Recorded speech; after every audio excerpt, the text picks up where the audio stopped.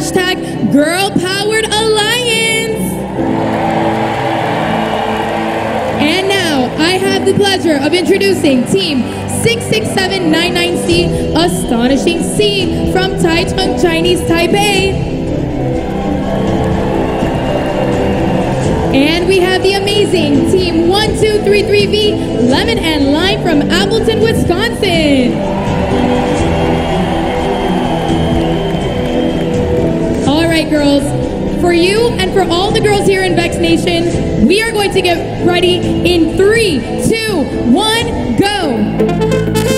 And right away, they go for that yellow dispenser, all disc in that robot's possession. And looks like they secure that left side blue dispenser. So far, we have this side of the field completely in the clear. There's that right side purple. And yet another left side purple dispenser in the clear. Still 40 seconds left, 5 of 5 dispensers in the clear. No discs remain here on the field floor. And there's that driver switch. Are we on the disc already? Looks like they are headed towards that expansion zone. We still have over 25 seconds left in the match. There they go, both attempting those expansion zone. Will it be enough to beat that score of 281? We will find out in 15 seconds. Let's give it up for this girl-powered alliance. 10 seconds remain in the match. And we will see the results in 5, 4, 3, 2.